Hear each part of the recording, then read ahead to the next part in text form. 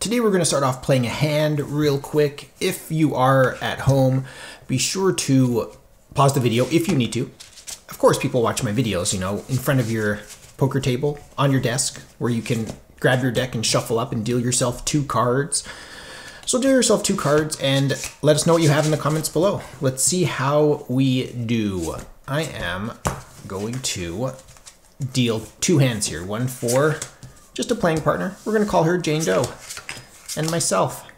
And without spending too much time, we're going to flop.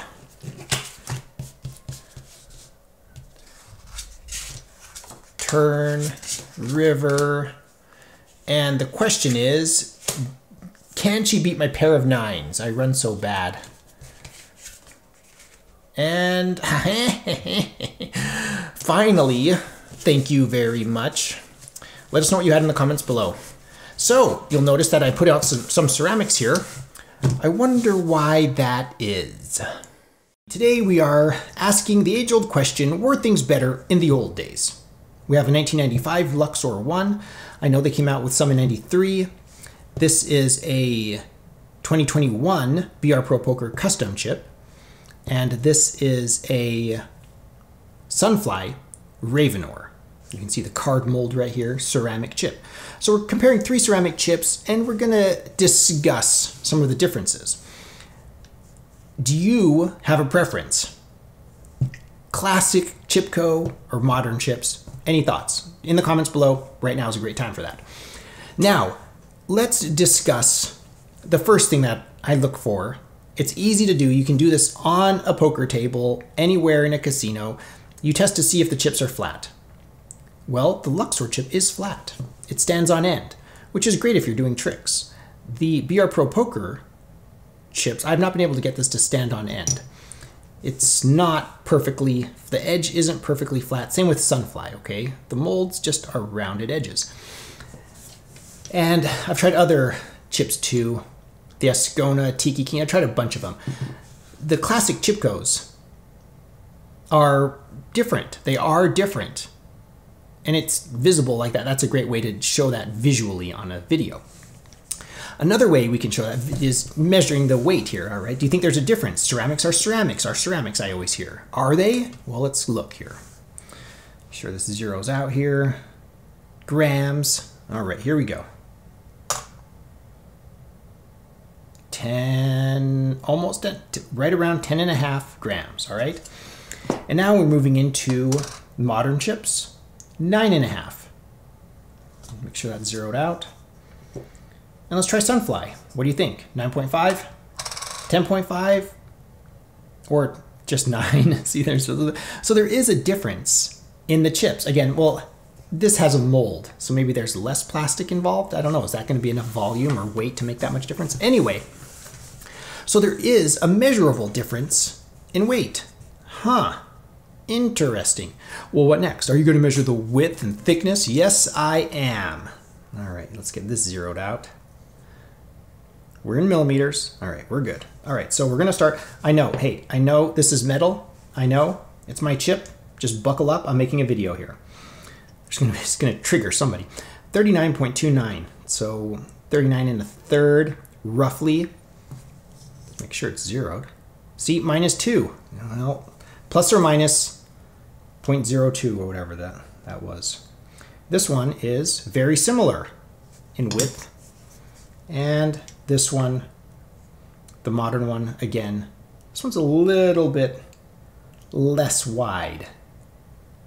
Yeah, 0.07 millimeters less wide, plus or minus 0.02. All right, let's measure thickness while we're at it with the famous metal digital calipers. So about 3 1/3, almost exactly 3 1/3 millimeters. Ravenor, a little less.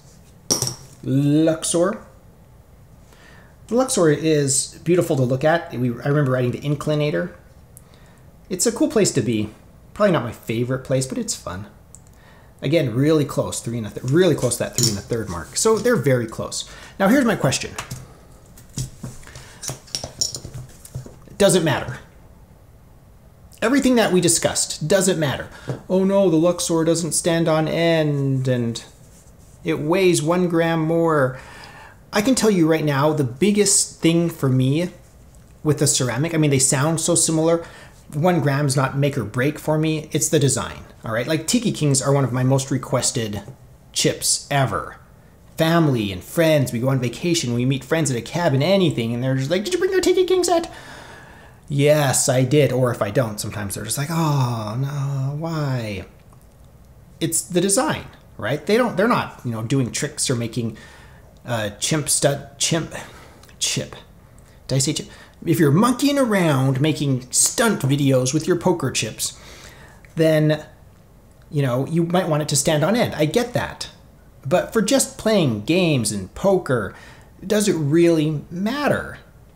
And then, to me, the answer is no, it doesn't. So I don't care, all right? So is there a difference? Yes, there is. It's measurable, all right? 1 gram difference, and this one's a little bit flatter around the edge. Okay, wonderful. Now, it does make a difference if I'm a collector. If I'm a collector and you get some homegrown chips and they don't stand on end, all of a sudden I'm worried that that's not a real chip, Obviously, casino chips get warped and they get stepped on and thrown around and scratched and they get covered in grime. We're not going to discuss what would cause that grime. It's just beer fingers, right? Greasy French fry fingers. And so, to a collector, maybe, I can imagine a Luxor chip being more valuable than like one of my brand new chips, I get it. It's a collector's item.